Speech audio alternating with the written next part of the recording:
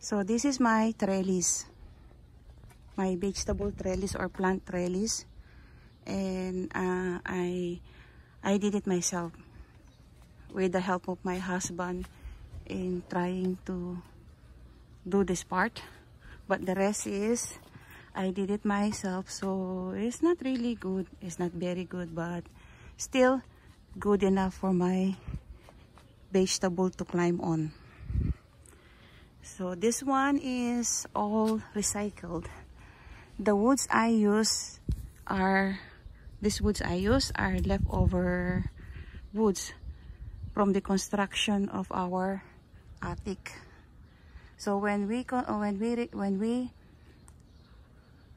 renovate our attic, we use some woods, and there's a leftover woods. So I use this wood, the recycled wood or leftover woods, to build a trellis. So this is the trellis I made.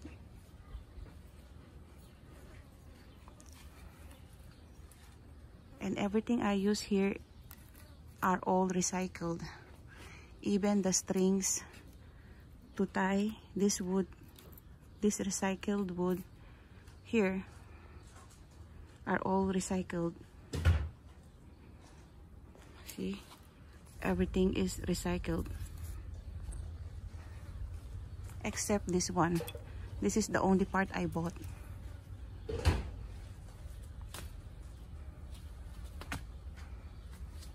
This one is also recycled pens, an old pens. I didn't throw it, and I use it as a trellis for my vegetable.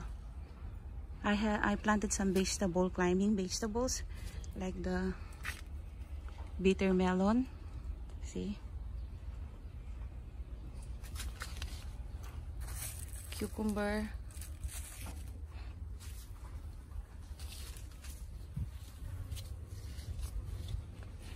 and another recycled trellis is this one. So this one is an old table from my daughter. She used this one for her handmade rugs. So my daughter is making the handmade rugs, and then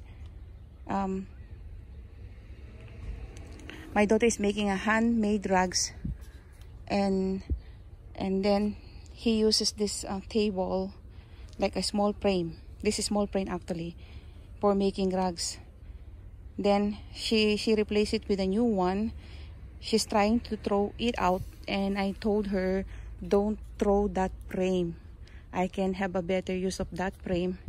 And here it is in my backyard now. I use it as a trellis for my bitter melon and Malabar spinach. And see,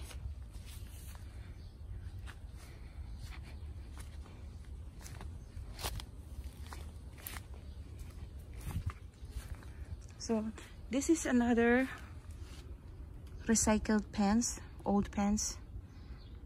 I use it as a trellis for my squash. See those squash and these flowering plants. Probably 2 more weeks it will produce flowers, beautiful flowers. So I use this recycled pens, old pens, as a trellis for my squash. I only need few tools in my gardens, and the most important tools for me is this. I'm not quite sure how you call this in English, but in our Filipino language, actually in my own native language, which is Kapampangan, we call this sarol gamat. Yeah, this is sarol gamat, and but there's a right word for this in English, but I forgot it right now. So I'm just gonna use the word sarol gamat. So this one, I learned to use these tools since I was 10 years old. My grandmother taught me how to use this. because when I was 10 years old, our source of livelihood is gardening. So as young as 10 years old, I already knew how to do gardening, and I am very good at planting. So this is the most important tools for me in my gardening activities. Without this, my gardening is not complete. You know, this tools makes my life easier in gardening. I know how to use this well, and this is my most favorite tools. Second is shovel. I need shovel when I want to dig a deeper hole on the ground. When I'm planting a plant that needs a deeper hole to plant it, so I use the shovel. And also I use the shovel to make sure that my ground soil is not too steep. What you call it? It's not too hard. It must be loose, so I have to dig it using the shovel. And the third important thing in my gardening is this, the small version of shovel. See, so I have a short one here when I want to sit down and do the digging of the soil while sitting down or kneeling down. But when I don't feel like kneeling down, I'm using a small shovel with a long hand. See this? Or long handle. So this is the one when I don't want to kneel down or to sit down, then this is the shovel I use, the small one. And I usually use this kind of small shovel when I'm trying to dig a soil inside a container. But when I am digging a soil on the main ground, not in the container, I use this favorite tools of mine and the big shovel. And I also use this favorite tools of mine in removing weeds and grasses.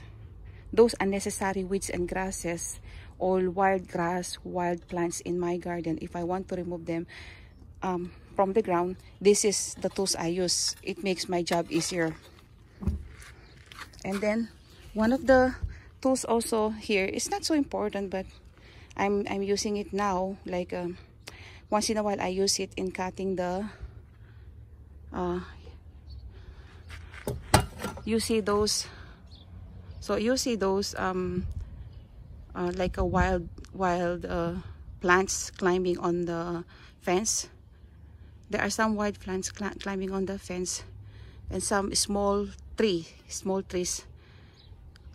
I use this to cut the main stem or the main root, the main stem. Between the root and the stem, I cut using this equipment tools, especially the small plants.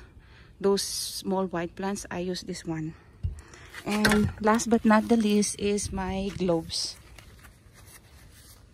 or gloves. So my gloves here, I use my gloves regularly when planting, and especially if I'm touching the soil. And then I don't want to buy expensive tools, equipment in gardening. I just stay to the basic gardening with the basic tools and less expensive tools.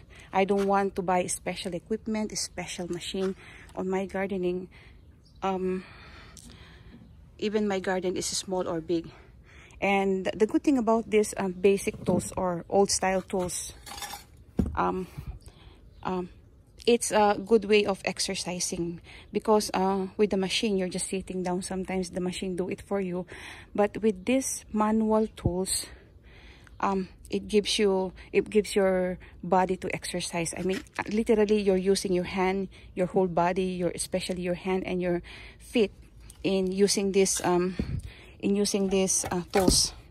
It's a good way of exercising. And then the second thing that I'm trying to say, aside from this, I'm trying to avoid using expensive tools and expensive equipment on my garden, is the container. I use recycled containers for my plant. So these are all recycled containers. I think this container came from the from fast food. They usually throw it in a recycle or in a garbage bin, and then what we do is we ask the owner to donate it to us instead of throwing out this container. And you know, if you're gonna buy this in a store, if you want to buy a container in a store for your plants, this kind of container, if I'm not mistaken, is cost you around $6 to $9 per container depending on the size. So this one is like $6 to $9 if I buy it in a store. So literally I'm saving on my containers. So this is our second is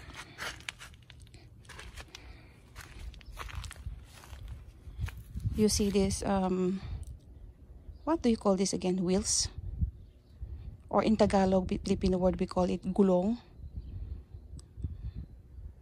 Oh, so this is a recycled what do you call the recycled rubber from the car. So I use this one wheels. This is from the wheels, right? This is from the wheels of a car, a rubber one that is going to be thrown out by my brother. It is already worn out. So what I do is I ask my brother to give it to me. I can recycle it in planting my vegetable and ornamental plants. This is flowering plants. Those are sunflowers and different kinds of beautiful flowering plants. And this is our onions, onion chive. So I asked my brother to give me this rubber, this old rubber. I recycle it and I use it for planting. I use it as a pot for my, or a container for the soil where I can plant my vegetables. And then another way of saving is these sticks or dry woods. Did you know where did I get these dry woods? Whenever me and my husband is fishing, I started to collect woods. When I see dry woods floating or nearby the lake, I pick it up and bring it home. In Filipino words, we call that pangangahoy or nangangahoy. So literally, I am nangangahoy in Canada. See, I used to do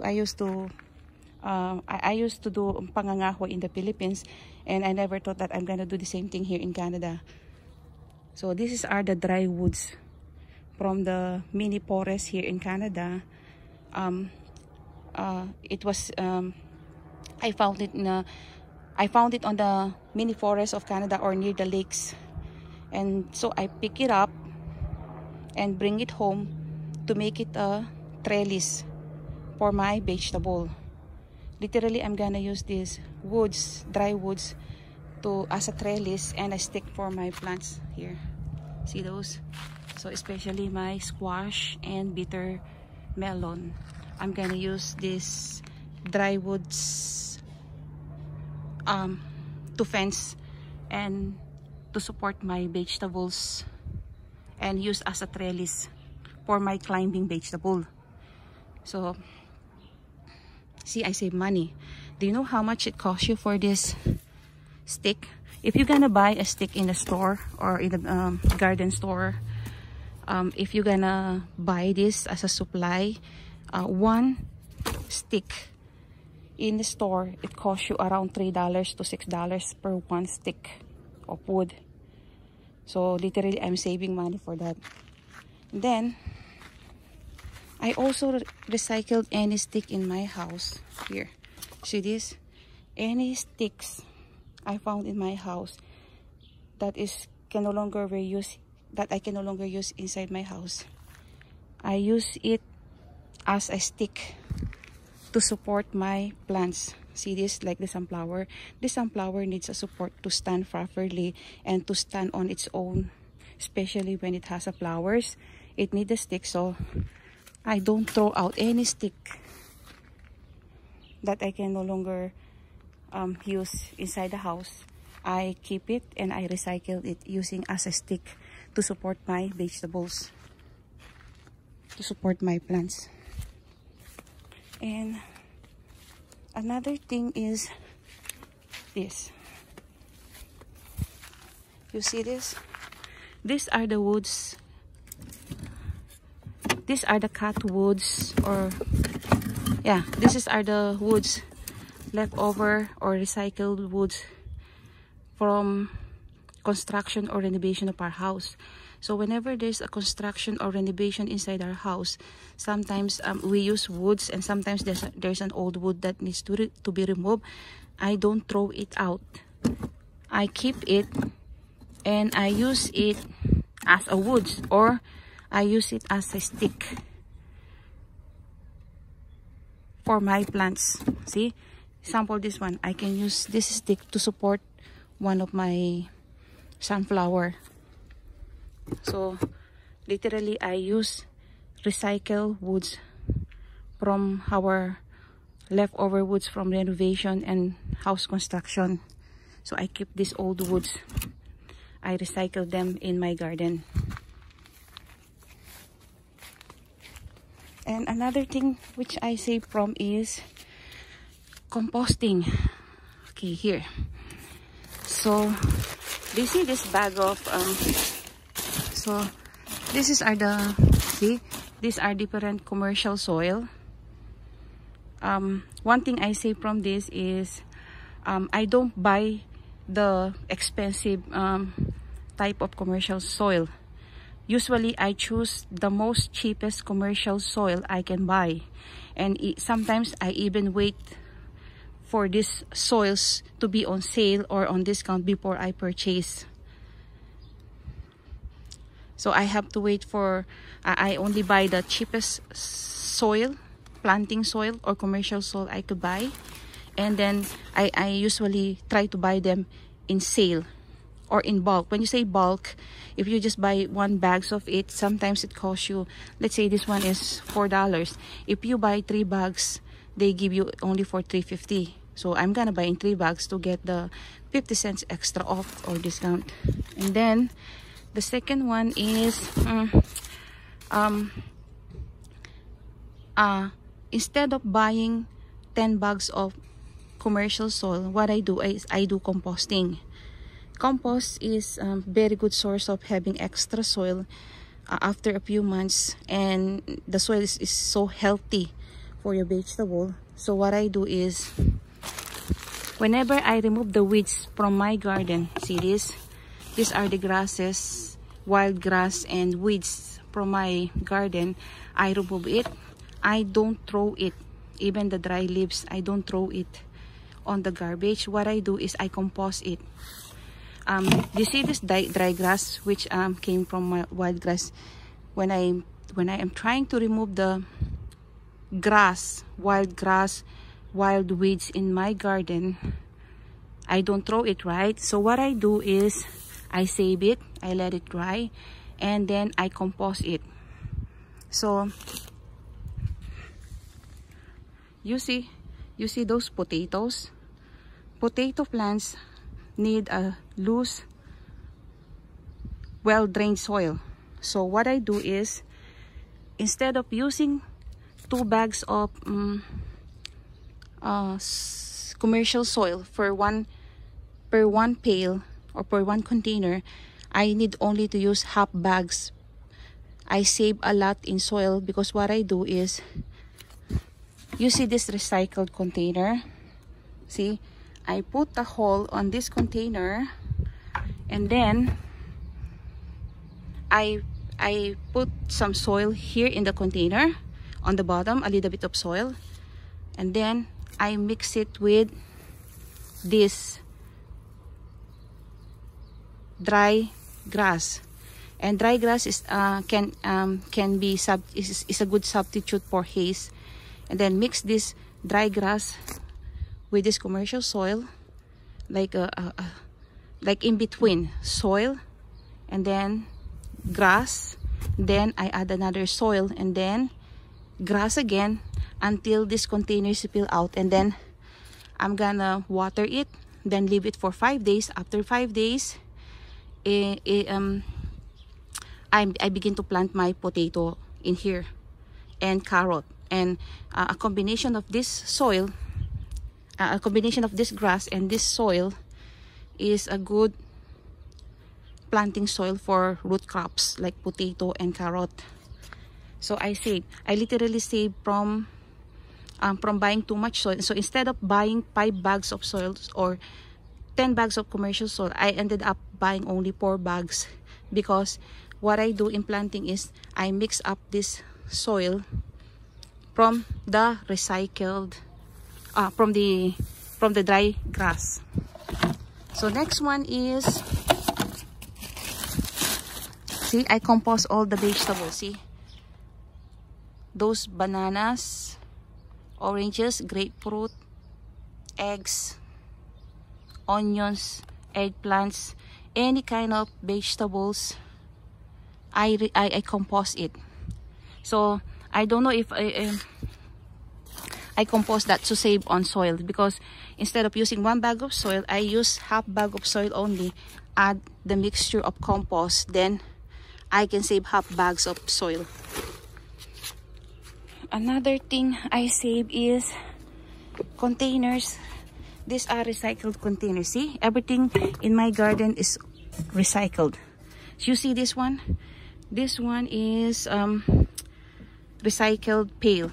This is a recycled container I use for watering. Even my scoop water differ, they call it water differ, or what do you call this? Tabo in Filipino, where they call it tabo, where you use it to scoop the water and then using to water your plants. So this is recycled, and my pail are also recycled. So what I do is I save in water. I use rainwater. As of now, there's no water in here because I'm waiting for the rain to come. But once the rain comes in, I collect there. So that is our roof. Then here, going down here, so this is where I collect the rainwater. And in the middle of the rain, for as long as there's no thunderstorm, when this one is already full with water, I transfer the water to this small container until every container is filled in. See that? So water here, we live in a city, so the water is expensive. So I try to save in water as much as I can. This is my biggest savings, actually, the water. What I do is I fill out every container I could fill in. See? Actually, I have additional water here. Additional container here. So see this?